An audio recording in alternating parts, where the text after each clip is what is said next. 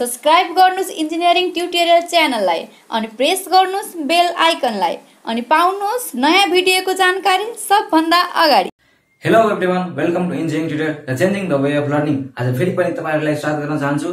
आज धेरै दिनपछि आयो। आज मैले एप्लाइड मेकानिक्स के सिरिजमा centroid and centre of gravity भन्ने च्याप्टरमा म भिडियो लिएर आएको छु। यसमा आज हामी के पढ्छौं? आजको पार्ट हाम्रो थ्योरी पार्ट रहेको छैन अनि यसमा हामी मेन दुईवटा चीजलाई फोकस गर्नेछौं, सेन्टर अफ ग्रेभिटी एन्ड सेन्ट्रोइडलाई। सर्वप्रथम अब सेन्टर अफ ग्रेभिटी भनेको के हो, यसमा हामी यो किन पढ्नु पर्यो त्यो पहिला बुझ्नु पर्यो। जस्तै अब यो संसारमा धेरै वस्तुहरु छ हैन, त्यो वस्तुहरुको सेन्टर अफ ग्रेभिटी भनेको कुन पोइन्टमा लाग्दो रहेछ त? अब त्यसको मोमेन्ट अफ इनर्शिया कति हुन्छ त? त्यही वस्तुहरु त्यही चीजहरु क्याल्कुलेसन गर्नको लागि हामी खास यो च्याप्टरहरु पढ्छौं। जस्तै कुनै एउटा डस्टर छ अथवा कुनै एउटा ढुङ्गा छ, त्यो ढुङ्गालाई कुनै ठाउँमा ब्यालेन्स गर्नको लागि कुन ठाउँमा कुन शेपले अड्याउँदाखेरि त्यो ब्यालेन्स हुन जान्छ, त्यो कुरा क्याल्कुलेसन गर्नको लागि हामी खासमा यो च्याप्टरको अध्ययन गर्छौं। त ल आज हामी सुरु गरौँ। त सेन्टर अफ ग्रेभिटी भनेको के हो भनेको the point at which the entire weight of the body may be considered as concentrated if the supported at this point the body would remain in equilibrium in any position। भनेको कुनै पनि वस्तुको हरेक पार्टिकलहरु त्यसमा वेट लागिरहेको छ, त्यो सबै पार्टिकलहरु कुनै एक पोइन्टमा कन्सन्ट्रेट हुनु भनेको नै त्यो सेन्टर अफ ग्रेभिटी हुन्छ।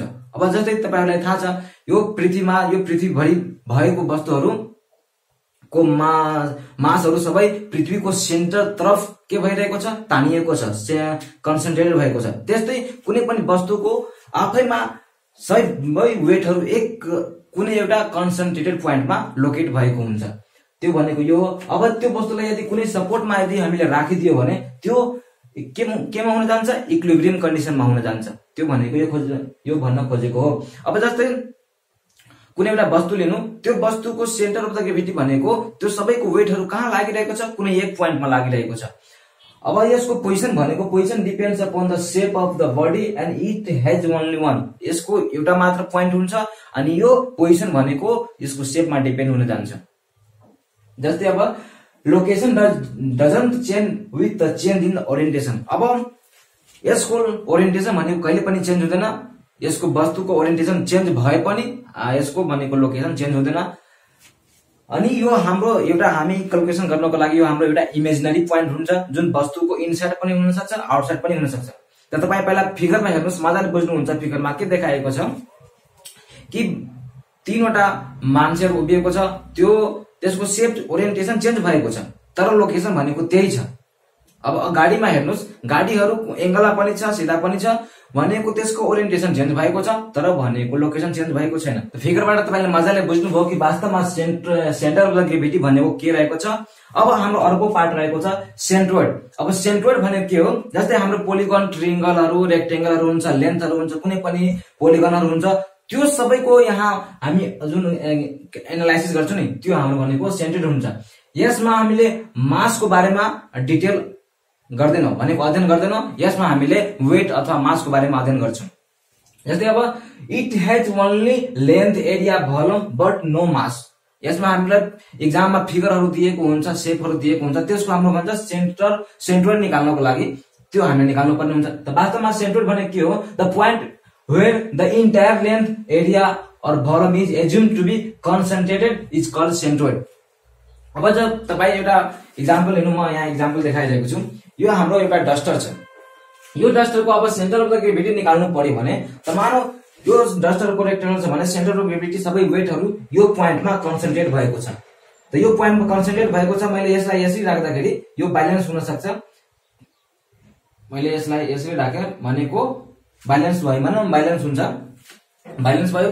अब यो यहाँ मासको कुरा आयो, सेन्टर अफ द ग्रेभिटीमा मासको कुरा आयो, तर सेन्ट्रोइड भनेको यसको मेन पोजिसन, यसको भनेको त्यो centre of the ग्रेभिटीको main position कहाँ हुन्छ त? यो कुनै पनि वस्तुको मेन पोजिसन कहाँ हुन्छ त्यो भनेको हाम्रो निकाल्नु पर्ने हुन्छ। त हरेक बडी, हरेक शेप अनुसार त्यसको भनेको भ्यालु फरक हुन्छ। जस्तै अब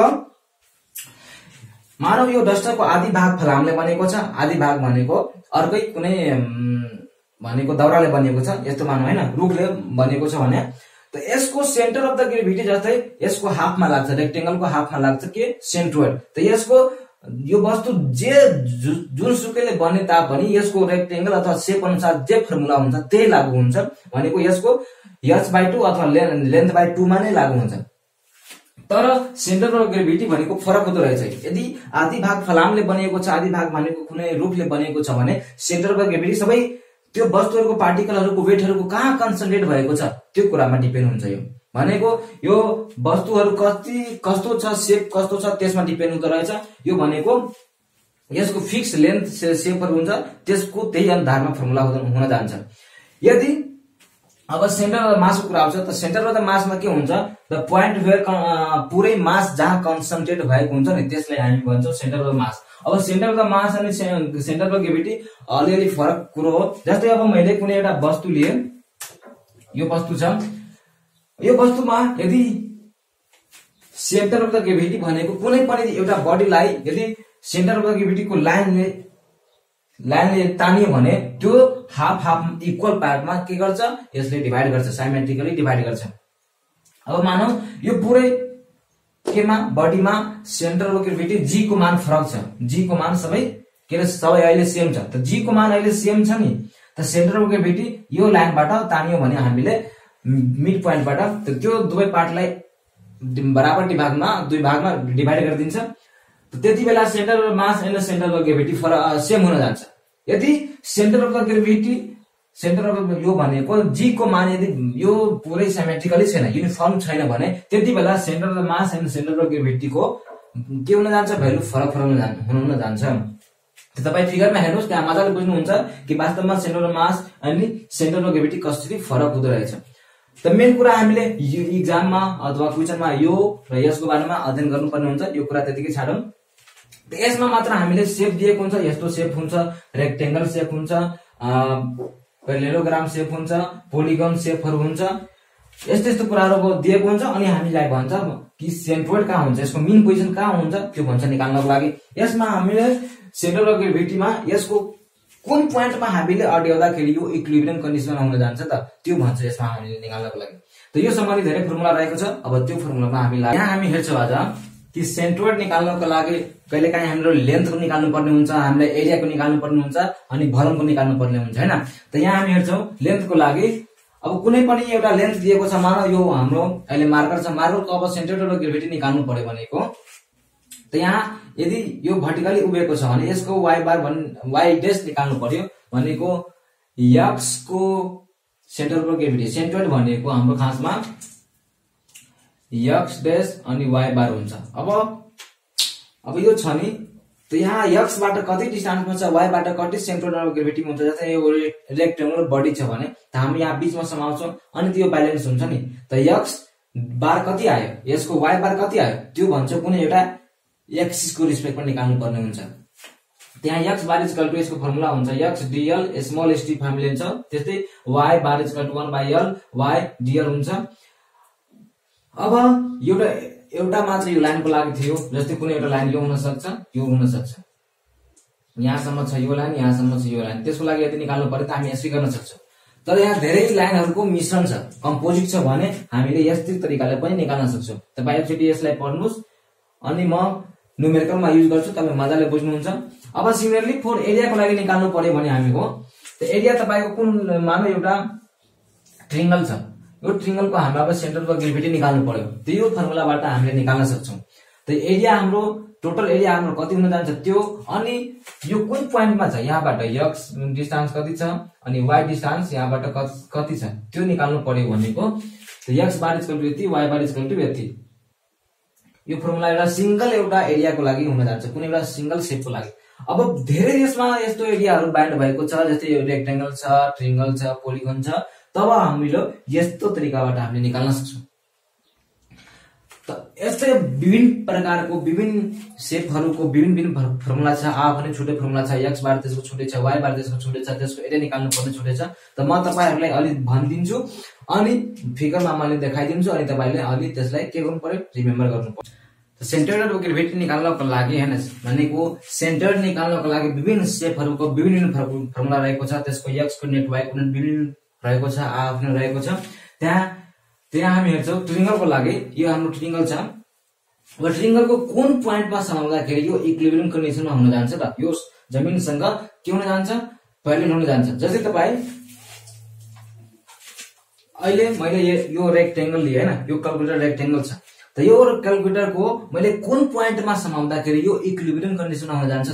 जस्तै मैले यहाँ समाउँदाखेरि यो खस्न खोज्छ हैन, यहाँ समाउँदा पनि खस्न खोज्छ यो, तर मैले बीचमा यसरी समाए भने यहाँ हेर्नुस्,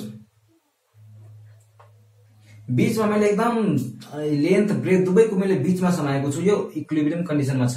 त्यस्तै कुनै पनि सर्कुलर होस्, क्वार्टर सर्कल होस्, अथवा रेक्टेंगल होस्, अथवा पोलिगन होस्, जुनसुकै किन नहोस्, त्यसको कुन पोइन्टमा समाउँदाखेरि त्यसको मेन पोजिसन कहाँ हुन्छ त्यो भनेको निकाल्नु भनेको नै हाम्रो के हुन्छ, सेन्ट्रोइड हुन्छ। त यो x बाट कति डिस्टेन्समा छ, y बाट कति डिस्टेन्समा छ, y एक्सिस बाट कति डिस्टेन्समा छ, त्यही निकाल्नु भनेको नै सेन्ट्रोइड हो मेन खासमा।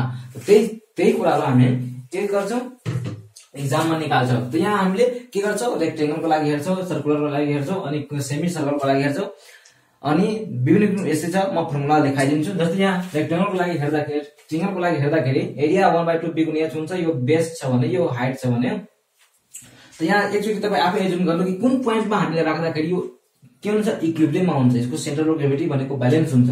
त पक्कै यहाँ राख्दा केही पनि ब्यालेन्स हुँदैन, पक्कै यहाँ राख्दाखेरि ब्यालेन्स हुन्छ। त यो पोइन्ट भनेको यसको कतिमा, बडीमा छ, त बडीमा हुँदाखेरि 2b/h, यो बडी हुने भएकोले गर्दा 2 माथि दिनु अनि 3 डिभाइड गर्नु, अनि यो थोरै यो यहाँबाट थोरै हुँदा h/3 मा छ। सिमिलरली अब यस्तो ट्रिंगल आइदिएमा यहाँ हेर्नुस्, यो ट्रिंगल छ भने यहाँबाट थोरै डिस्टेन्समा छ, थोरै डिस्टेन्समा हामीले राख्दाखेरि के हुन जान्छ, सेन्टर अफ ग्रेभिटी पत्ता लाग्न जान्छ हैन। त ट्रिंगलको केसमा खास 2h/3 हुन्छ यो, अनि एउटा h/3 हुन्छ। त कहाँ बुझ्नुपर्छ, यदि बडी डिस्टेन्स हामीले यदि अकर हुन्छ भने, यहाँ बडी डिस्टेन्स अकर भएको छ भने x bar equal to 2/h हुन्छ, 2/3 हुन्छ। यदि थोरै डिस्टेन्स अकर हुन्छ भने h/3 मात्र हुन्छ, त्यही भएर यसमा h/3 मात्र अकर भएको छ।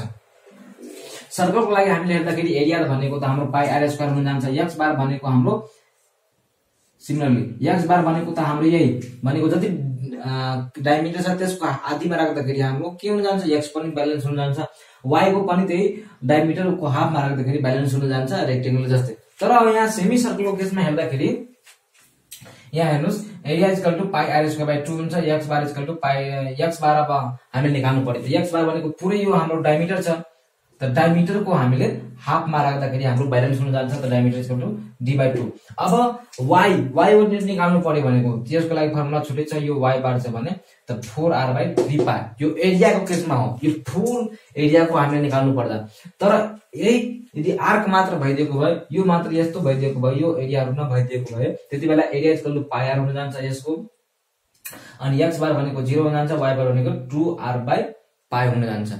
त्यस्तै विभिन्न शेपहरुको फर्मुला रहेको छ, तपाई एक्चुअली फिगरमा हेर्नुस्, त्यहाँ मैले मजाले सबै उस गरेको छु, पढ्नुस्, याद राख्नुस्, कपीमा नोट गर्नुस्, अनि यो एक्जाममा धेरै नै महत्त्वपूर्ण हुनेछ, बुझ्नुस् मजाले। सबैको दिएको छ, ट्रिंगलको दिएको छ, सर्कलको दिएको छ, सेमी सर्कलको दिएको छ, क्वार्टर सर्कलको दिएको छ, सबै लेन्थको लागि, एरियाको लागि सबै दिएको छ। एकचोटी तपाईले रिमेम्बर गर्नु पर्यो। यहाँ एउटा सानो न्युमेरिकल हेर्नुस्, त्यसबाट तपाई मजाले बुझ्न सक्नुहुन्छ। यहाँ के देखाएको छ कि एबी एउटा लेन्थ छ, यहाँ लाइनको लागि मात्र मैले यो न्युमेरिकल गर्दैछु, एरियाको लागि छैन।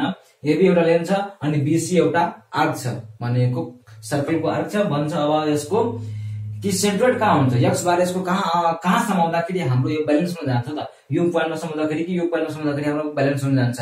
मानौ यदि यो पोइन्टमा समायो भने त यहाँबाट कति डिस्टेन्स x बारमा हामी समाउँछौं, अनि यहाँबाट कति डिस्टेन्समा हामीले के y बारमा समाउँदाखेरि त्यो इक्विलिब्रियम कन्डिसन हुन जान्छ। जस्तै मैले अहिले क्याल्कुलेटरलाई समाएको थिएँ, त्यही x बार अनि y बार भन्छ हामीले लोकेट गर्नको लागि। त सबभन्दा पहिला यसको र यसको छोटा छोटा निकाल्नु पर्यो। त यहाँ मैले अब लेन्थ अफ द एबी को लागि मैले निकाल्न खोज्दा, लेन्थ अफ एबी, यहाँ हेर्नुस्, लेन्थ अफ द एबी भनेको यहाँ यदि सही कुनै मानौ यो हाम्रो के छ, मार्कर छ, यसको यदि सही मिटरको सही सेन्टिमिटरको छ भने यसको सेन्टर अफ ग्रेभिटी कहाँ हुन्छ, त्यसको हाफमा हुन्छ, लेन्थको हाफमा हुन्छ। त यसको भनेको यहाँ 50 मा हुने भयो, यहाँसम्मको डिस्टेन्स हाम्रो 50 हुन जान्छ। अब यसको सेन्ट्रोइड कति हुन जान्छ त सेन्ट्रोइड यो एंगलमा छ भने एंगललाई पनि रिजोल्भ यहाँ गर्नुपर्ने हुन्छ। जस्तै length of the AB equal to हाम्रो L1 C1 equal to L1 त हाम्रो कति भएको यसको लागि L1 भनेको त हाम्रो सही छ अनि C1 निकाल्नु पर्दा हाम्रो यहाँ के हुन जान्छ x bar equal to 50 cos 30 degree भनेको 43.30 सेन्टिमिटर अनि हाम्रो y1 भनेको हाम्रो कति हुन जान्छ y डिस्टेन्स भनेको यसमा साइन लाग्छ नि त 50 sin 30 डिग्री यो यतातिर कोस आयो यतातिर माथि साइन गयो तपाईलाई आउँछ होला। अनि त्यसपछि length of the semi circular को निकाल्न हामीले लेन्थ पनि चाहियो। यहाँ लेन्थ दिएको छ त्यही भएर हामीले लेन्थ निकाल्छ फेरि एरिया दिएको भए एरिया हामीले निकाल्नु पर्थ्यो त लेन्थ र एरिया दुवैको केसमा मैले फर्मुला लेखाइदिएको छु त्यहाँ मैले भनिदिएको छु फिगरमा हेर्नु भयो होला। त length of the semi circular portion त यहाँ लेन्थ भनेको कति छ पाई आर छ पाई भनेको पाई इन्टु 50 भनेको 157 सेन्टिमिटर पाई आर हुन्छ। अब यसको हामीले सिटी निकाल्नु पर्यो त सिटी को लागि हाम्रो x2 हुन्छ y2 हुन्छ त x2 अब निकाल्नु पर्यो हैन त x2 यहाँबाट पुरै x डिस्टेन्स कति गएको छ त x डिस्टेन्स हाम्रो यो पुरै यहाँसम्म कति आउनु पर्यो x डिस्टेन्स यहाँसम्म सही छ भने सही कोस 30 डिग्री अनि प्लस यता कति छ त यता भनेको हाम्रो d छ भने यसको हाफमा लाग्न जान्छ d/2 हाम्रो के हुन जान्छ सही कोस 30 डिग्री प्लस d/2 भनेको 50 इक्वल टु 136.80 हाम्रो सेन्टिमिटर हुन जान्छ। अब y2 को निकाल्नु पर्यो त y2 को लागि हाम्रो यो डिस्टेन्स चाहियो हैन अनि प्लस यो डिस्टेन्स चाहियो त यो को फर्मुला कति हुन्छ 2r/पाई अनि यो भनेको हाम्रो सही sin बाट निस्किन्छ त यो हाम्रो 100 sin 30 degree plus 2π/r 2π/r गर्दाखेरि हाम्रो कति आउन जान्छ सेमी सर्कुलरको लागि हाम्रो फर्मुला छ 2π/r त यसको तपाईं क्याल्कुलेसन गर्नुस् हाम्रो भ्यालु भनेको सही sin 30 डिग्री प्लस यसको तपाईं राख्नु 2 * π/r भनेको हाम्रो कति छ 50 राख्दाखेरि हाम्रो 31.83 हुन जान्छ। यहाँ भनेको 31.83 भनेको 81.80 हुन गयो यो भनेको हाम्रो 18। अब हाम्रो फाइनल यसको हाम्रो के चाहियो centre of the gravity centroid चाहियो त फाइनल को लागि मैले फर्मुला लेखाएको छु के हुन्छ भनेको L1 x1 plus L2 x2 divide by हाम्रो L1 प्लस L2। अब L1 कति छ L1 हाम्रो 100 छ यसको लागि यहाँ मैले भनेको छु 100 * 43.30 प्लस यति 136.6 डिवाइड बाइ हाम्रो 100 प्लस 157 यसको हाम्रो 100.3 mm भनेको यसको L1 x1 यहाँबाट अनि L2 x2 यहाँबाट आयो हैन भनेको x बार यताबाट कति डिस्टेन्समा जाँदाखेरि समाउँदाखेरि हाम्रो भनेको ब्यालेन्स हुन जान्छ त 100 हुनु पर्यो 100.3 मिटर हुनु पर्यो सेन्टिमिटर हुनु पर्यो यहाँसम्म आउँदाखेरि हाम्रो पक्का ब्यालेन्स हुन जान्छ।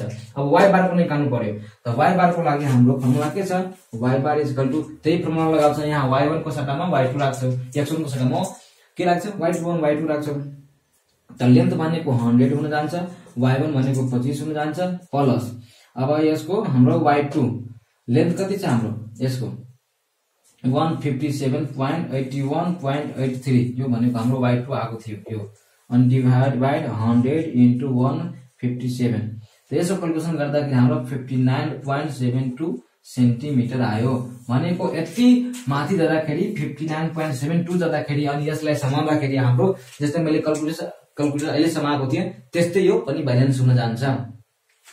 त यो भिडियोमा यति नै राखौं अर्को भिडियोमा म मोमेन्ट अफ द इनर्सिया को बारेमा म यस्तै थ्योरी लिएर आउने छु तबसम्मको लागि तपाई प्लेलिस्टमा जानुस् हेर्नुस् भिडियोहरु मजाले मैले धेरै नै सब्जेक्टको भिडियोहरु अपलोड गरिसकेको छु तबसम्मको लागि thank you for watching bye bye.